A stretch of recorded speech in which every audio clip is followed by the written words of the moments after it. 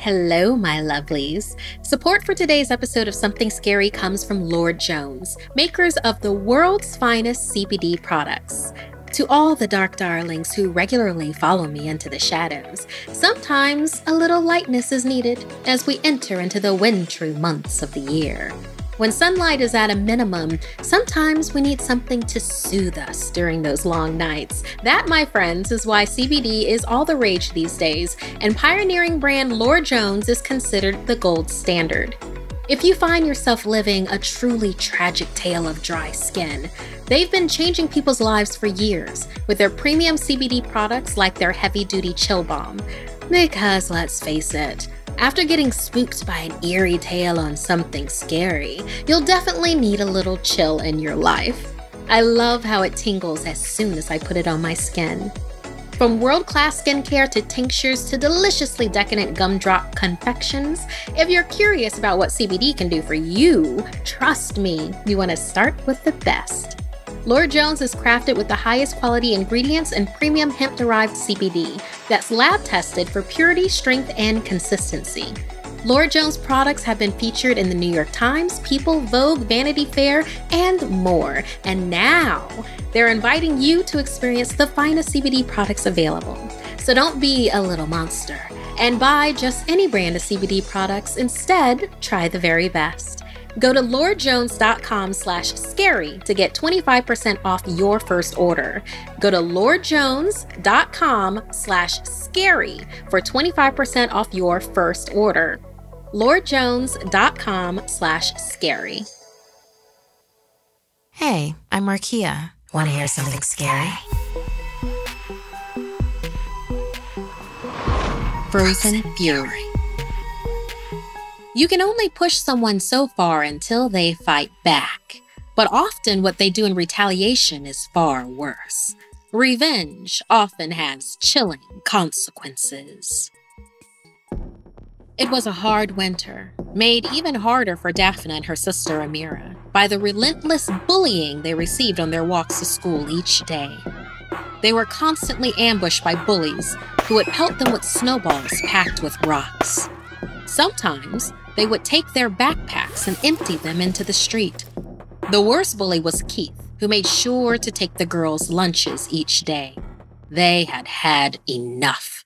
They snuck into their grandmother's room and took one of her forbidden books. It was a book that gave them instructions on how to build a mystical guardian, otherwise known as a golem.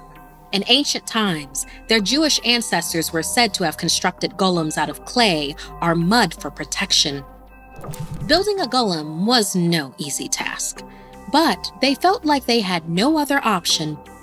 Because it was winter and the ground was frozen and covered in snow, they had trouble finding clay, so the two decided to mix in some snow and build a giant snowman that would hopefully work as their golem. The sisters walked in a circle around the snowman and chanted the ancient words from their grandmother's book.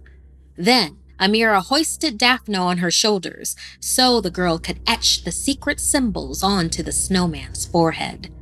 Finally, they held hands and stood before their snowman golem and gave it its mission: punish all bullies. And then they waited. But nothing happened. Disheartened, they headed home. Daphne and Amira's walk to school the next day was shockingly uneventful. No one bothered them, and in fact, the kids that normally bullied them seemed to avoid the girls completely. That is, until they got to Keith. Keith demanded their lunches, and Daphne and Amira sighed and opened their backpacks, resigned to another day of bullying. Keith then took their lunch bags and emptied them onto the ground.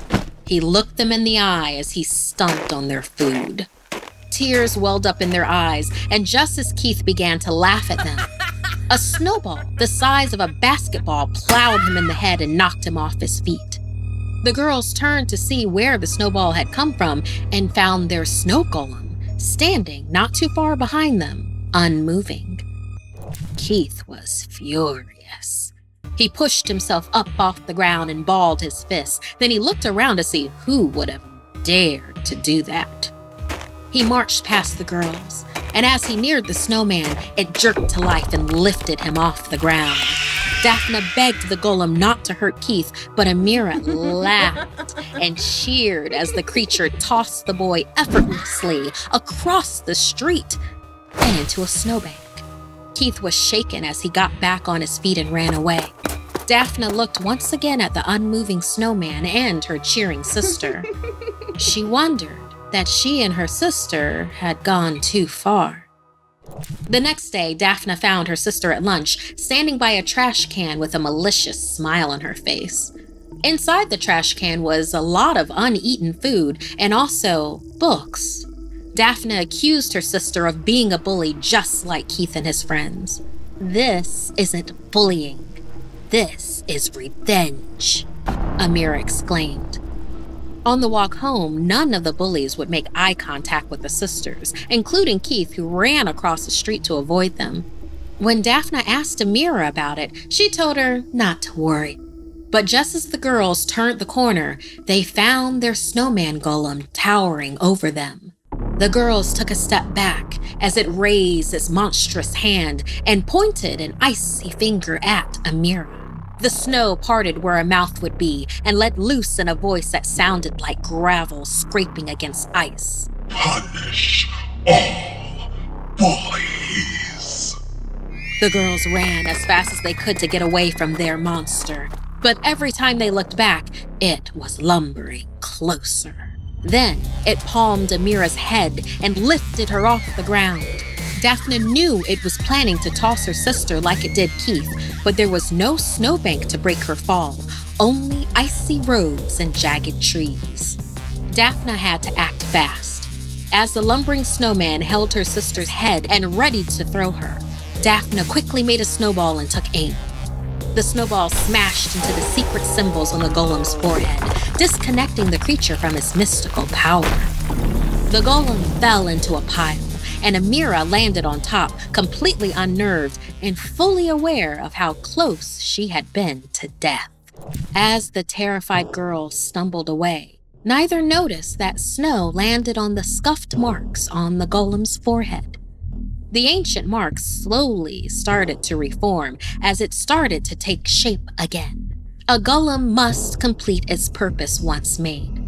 Neither Daphne or Amira warranted its attention again, but now it was loose on the world, and one desire burned within its icy heart. "Punish all bullies." Thank you so much to all of you that made Something Scary one of your top podcasts for 2020. It looks like a lot of you enjoyed navigating the dark with us this year. But now that you're all caught up, for now what? Something fun to also help you decompress, like spending time with your best fiends. The thing I love about Best Fiends is that it's a great mind palette cleanser for me between recording sessions. It's easier to dive back into the dark after I've cleared a few fiends-rific levels. Best Fiends is the infamously impossible to put down puzzle game with over 100 million downloads and counting. A free-to-download mobile game with over 5,000 challenges, with more added all the time. Once you download Best Fiends, boredom won't stand a chance. Download Best Fiends free today on the Apple App Store or Google Play. That's friends without the R, Best Fiends. Want more Something Scary? You can hear more stories over on the Something Scary podcast, available for free on Apple Podcasts or wherever you listen to your favorite shows. The links are in the description below. Thank you to all of our patrons. While we do run a limited amount of ads, this show would not be possible without your support. If you'd like to submit a story, send me an email at somethingscary@snarled.com. Like and share this video if it gave you the chills. And don't forget to subscribe to Snarled and turn on the bell for notifications. And if you dare, follow me on social media.